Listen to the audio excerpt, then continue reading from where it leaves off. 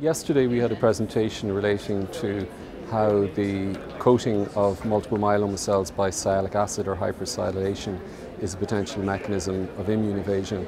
Several years ago my group reported that in multiple myeloma that there's an increase in sialylation and that there's an overexpression of sial transferases which are involved in the incorporation of sialic acid onto the surface of myeloma cells.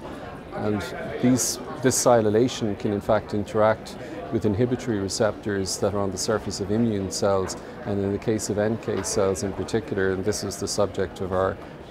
report yesterday, but these inhibitory receptors are in fact analogous to PD-1, so they have an inhibitory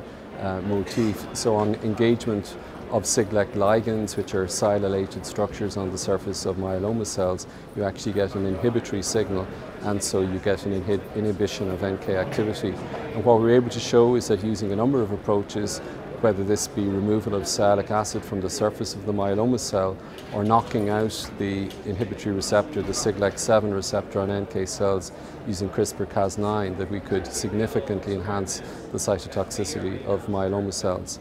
Now, one of the interesting aspects of this is that when we remove the sialic acid from the myeloma cells, we also see upregulation of CD38. And when we combined this approach with Daratumumab, we saw very significant enhancement of the antibody-dependent cell-mediated cytotoxicity that's mediated by Daratumumab in the presence of NK cells. So this is still really, translational work, and it's not quite yet ready for the clinic, but potential ways in which this could be exploited clinically is through the use of antibodies which could be conjugated with a sialidase enzyme. There's a company called Palion Pharma that are developing an approach like this. Also, another approach could be to use an enzyme that inhibits the sial transferases that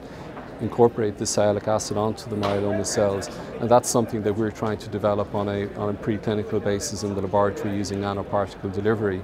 But another approach, of course, would be to, in fact, genetically engineer NK cells for adoptive immunotherapy, where the NK cells are actually edited to lack the Siglec-7 receptor, and therefore they're not amenable to inhibition by the sialic acid on the myeloma cells.